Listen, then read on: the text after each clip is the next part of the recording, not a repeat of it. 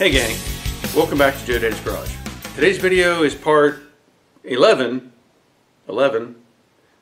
in the Mustang restoration series known as Basket Case. So if you're just joining me in this video series, you should probably go back and look at the other videos. Basically, I have a 68 Camaro that was either rolled or had a tree fall on it, and I'm replacing all kinds of stuff. Somebody else has started the project and I took it over, and now I'm trying to finish what they started. So I'm replacing the whole driver's side of the car, the entire door opening, the wheelhouse, all that sort of thing. On the passenger side, I've already replaced the wheelhouse, the outer wheelhouse, and the rocker panel on the passenger side as well. So I'm getting ready to, I want to start welding, right? I want to start getting things together. But I can't stress it enough how critical it is that you test fit everything to each other, each panel to each other. And as I'm going through the test fitting process, you can see I have the quarters on the car. I'll actually show you some of this as I go. But what I've run into is I'm missing some parts. And I actually went out and did a search. I have a little storage building outside, and I thought, well, maybe these parts are here somewhere. Because I had one piece of a three-piece set of the gutters that go on the outside of the trunk opening. You know, on the Mustangs, it's all part of the quarter panels. But on the Camaros, it's made up of multiple pieces. So to show you that, this is the centerpiece. And I'll show you where that goes and how it fits. And I found this piece. And I thought, well, maybe I have the other two corner pieces. So I went and started digging, and I couldn't find it. Now let me show you why that's critical in this process. So let's take a look at the car. So as I said, I'm mocking everything in place. I have installed temporarily what would be the underside of the rear package tray. There's a secondary piece that goes on top of this, and that is the filler panel that goes between the back glass and the deck lid. I don't know if you can see it very well, but there's a lot of interaction over here on the sides. Let me reset the camera, I'll show you. So if I pull the hinge down, you can see that the package shelf piece, it has a flange right here that attaches to the gray piece, which is where the hinge mounts, and also attaches to the wheelhouse, and then the quarter panel. Well, this piece that I mentioned earlier, if I were to just replace this as if it rusted out, it goes right here. And I did that on the other Camaro. That's why it has these cutouts that you can see right here. That's to line it up with these what would be existing holes in this piece. So that's great, but I don't need that piece. I need the other pieces. And the rain gutter is supposed to go underneath this, on top of this, and underneath this. And then of course the filler panel sits on top, and it all interacts together. So I'm a little hesitant to move forward. I'm confident that everything is going to line up, but I feel better if I have those pieces so I can get them all sandwiched in and get a look at it. Let me show you more detail on that.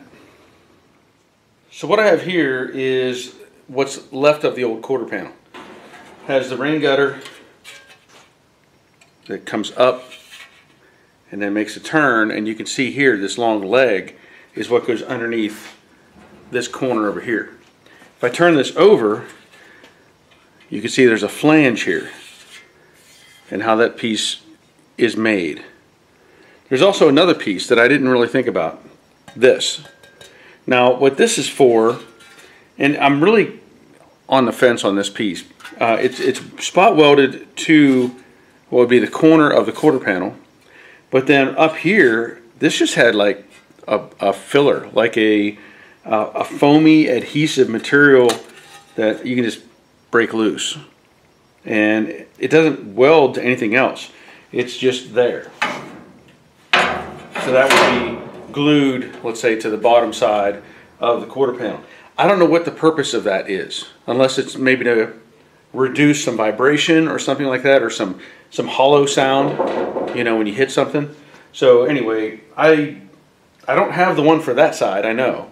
And I only have what's left of, well, this piece is intact, but it actually has a cut in it where I'd cut with a plasma cutter. So anyway, I don't have the pieces to fit all this together. And I want to have those pieces. So I'm probably going to have to order those and wait for those to show up. But let me show you some other stuff with how these are fitting together. Now I do feel like I can weld this piece in. It lines up with the top of this flange here. I do have a gap underneath where the rain gutter would slip through and between those two pieces. So I feel pretty good about how this lines up. In the front area, it doesn't fit so well against this. Now I can squeeze it in, but I think it's critical that this edge lines up. So it's kind of, what do you push on? What do you force? Because you can move this piece, you can move this piece, you know. So it's going to take a little bit of effort to just, for me to feel comfortable with where it's at. If I come over here to this side, same kind of situation. You can move one or the other or both, and I want to make sure I'm in the right spot. This does have, somebody has already drilled or punched through some really small holes. Those are too small in my opinion for spot welding, but it will spot weld onto the top of this piece, which is attached to what would be the inner structure for the quarter. And then on the front side, it also has spot welds in that area and at these locations on across. So I really think I can put that piece in and not worry about it too much. In the back, I was test fitting the tail panel, and there's a few things that stand out to me. You know, these, again, aftermarket pieces, you're going to have some massaging you'll have to take place. I don't like these ripples in here. I don't think the original car would have had those kind of ripples. Not that critical, but you know, it may take some filler to smooth that up and make it look nice. But what I see, like this corner, it's just open. There's nothing there. When I come around to the side here, let me grab a flashlight so you can see better. I don't know if that really helps or not. Let me put it on the inside. What I'm trying to show you is the angle of the flange on the quarter panel. On the tail panel, it's pretty flat. On the quarter panel, it's angled in. So if you're looking at it, this is going like this direction. So I'm going to have to massage that around to get it to fit, but I don't think that'll be too much of a problem. Down here, things are actually pretty close. I like the way this gap is. It lines up. The body line is pretty close. You know, this kind of starts off a little rounded. When you come over to this piece, it's more angular. I did see that the holes where the bumper is going to bolt on, it looks like they are off just slightly, but what I can do, I can just push this over and those things are dead on. So I'm really happy with those. Same thing on the driver's side. You've got a bit of a ripple up here. This will come together. And you know, you run into situations where you push on one piece and it moves it in another. But then you start looking, it's like, well, what's interfering? Well, I know there's a little bit of metal inside of there. They're fighting each other on that contact. The same thing over here. This isn't as bad. This one has a couple little pieces that are angled, so I'll have to square those up and get it to fit better. And then down here, again, it's pretty close. And this is all just sitting here. Nothing is really holding on to anything else. And if you look at this side, this corner is a little more crisp than the other side. So that tells me, in my opinion, that these are two different quarter panels, or they're made at two different locations. Even though it's a 68, there are differences between, you know, copies. So it looks very similar, but there are some variables in here that kind of tell me that it's different. So anyway, that's where I'm at the moment.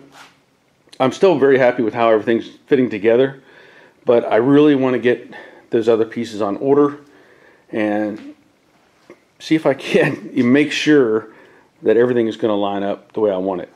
The quarter over here, still good with this rain gutter area. And of course on the driver's or the passenger side, I have to, I think I'm going to have to modify it the same way and bring this up slightly. You know, cut it, same thing I did on the driver's side. But otherwise, it's looking good.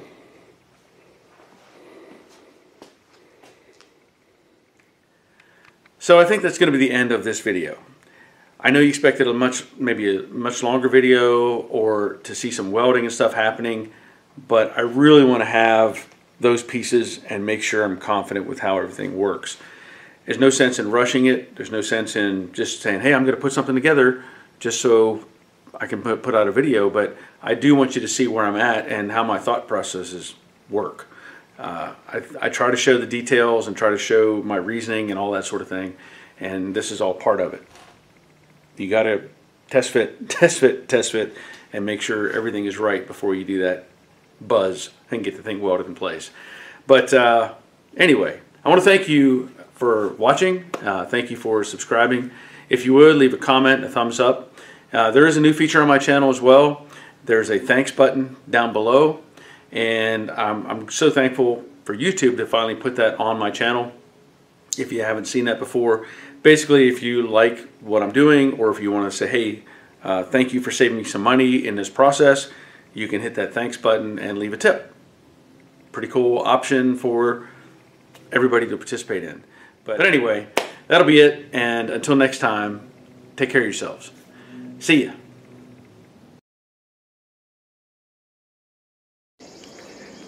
So I made this mess trying to find the rain gutters for the trunk. So this is my stash barn. If you'll notice right here, this is the hood for the Camaro. That's the old tail panel from the '68 Mustang Jade. I didn't even realize I have another door. Like over there against the garage, I have two old doors for the Camaro, and then I have two yellow doors. Like there's one there and there's one inside.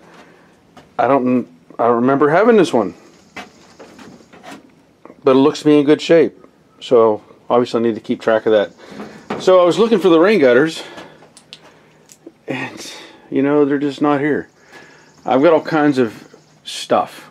So up here, all of this is like repair work for 67 to 72 Chevy trucks. So I've got outer rocker panels, inner rocker panels, floor patches. These are floor pan pieces over here. That's an old side toolbox door. But yeah, and there's the I can't think what they call them now. Basically floor supports. They're cab supports. They run from the rocker panel to the inner portion of the cab. So I've got several sets of those. I have these pieces up here, which are convertible pieces for the Camaro. I don't know how I ended up with those. And then there's all kinds of different stuff that I've accumulated. And I was really hoping that I would find the rain gutters, because I have the one piece. I have the centerpiece, and I'm not sure that that isn't a leftover from the black Camaro that I did. Oh, those are the Model A seats. Yeah, you can see what I had left of those. Down here I've got all kinds of miscellaneous stuff. There's a disc brake kit, I think for a Camaro, another Camaro. I've got carburetors and wheels and a fuel line and more stuff. So apparently I don't have those rain gutters, and that's going to cause a problem. That's going to cause a problem. Yeah. Okay. Well, back to the drawing board. I thought I had those though. All kinds of stuff. Now I got to put it all back away.